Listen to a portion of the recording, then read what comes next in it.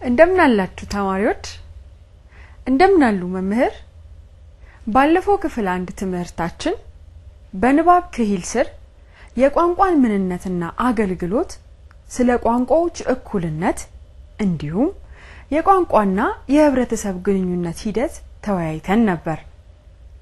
የዛሬው ትምህርታችን ደግሞ ስለ ማስታወሻ አያያዝ ይሆናል። የዚህ ክፍል ዓላማዎች ከሚቀርብላችሁ ገለጻ ማስታወሻ በመያዝ በማዳመጥ በማስታወሻ የሰፈረውን በራስ አባባል በቃል መናገር ከምታደምጡት ጽሑፍ በምክንያትና ውጤት የተገለጹ ሐሳቦችን በማስታወሻ ማስፈር ናቸው።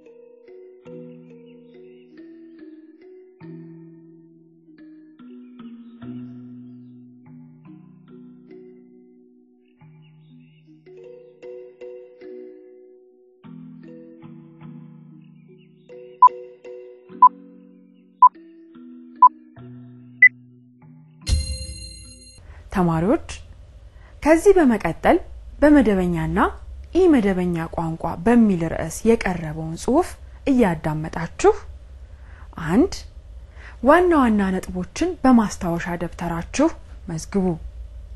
ሁለት በጥንድ ከሆናችሁ በኋላ በያዛችሁት ማስታወሻ በመታገዝ የጽሑፉ መልእክት አንዳችሁ ለአንዳችሁ ተናገሩ።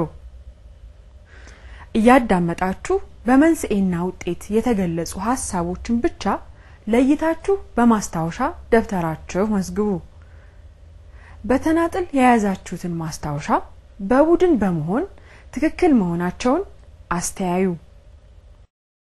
መደበኛ ቋንቋ በሰዋሰዋዊ ባጨራረሱ አመራረጡ ባጀማመሩና ባጨራረሱ ስርዓት ጠብቆ ይሄዳል።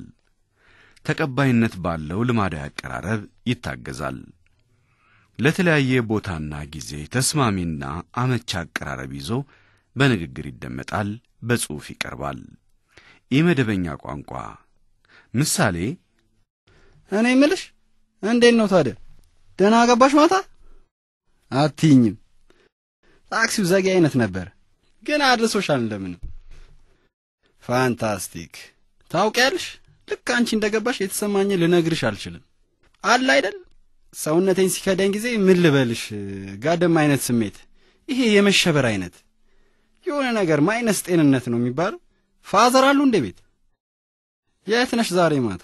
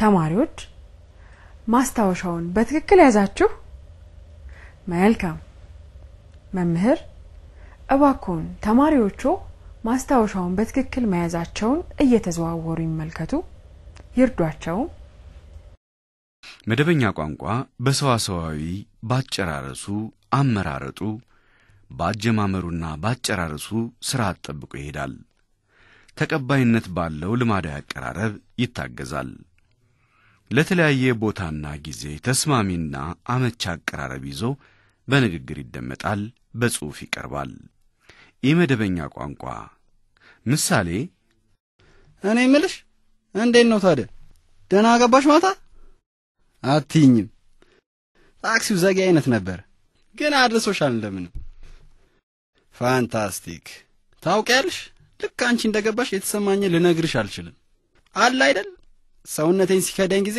ምን ልበልሽ ጋደም አይነት ስሜት ይሄ የመሸበር አይነት የሆነ ነገር ማይነስ ጤንነት ነው የሚባለው ፋዘር አሉ እንደ ቤት የት ነሽ ዛሬ ማታ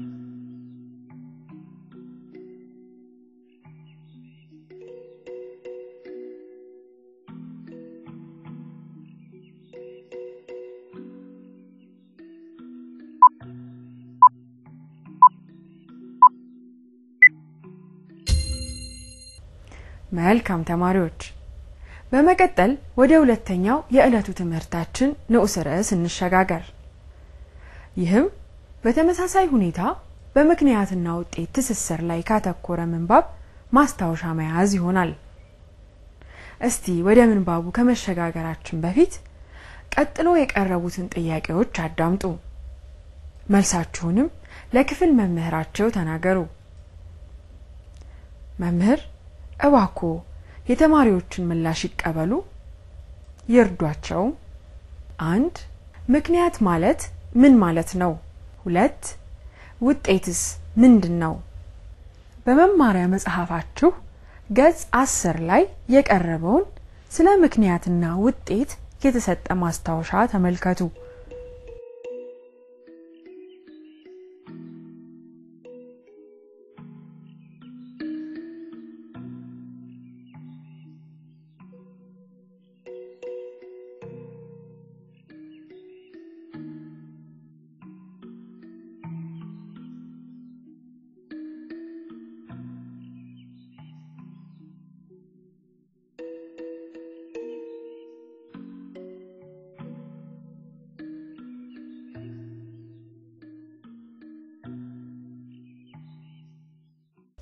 ቀጥሎ የቋንቋ ልደትና ሞት በሚል ርዕስ የተዋቀሩ አንቀጾችን የያዘ አንድ አጭር ጽሑፍ ከመምህሩ መምሪያ ከገጽ 6 እስከ 7 ይነበብላችኋል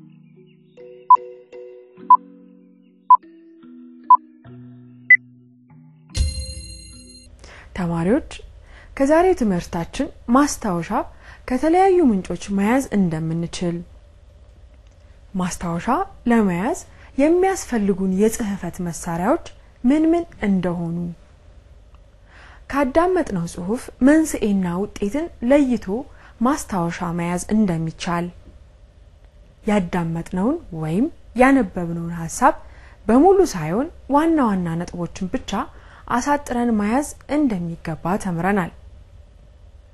በጣም ጥሩ።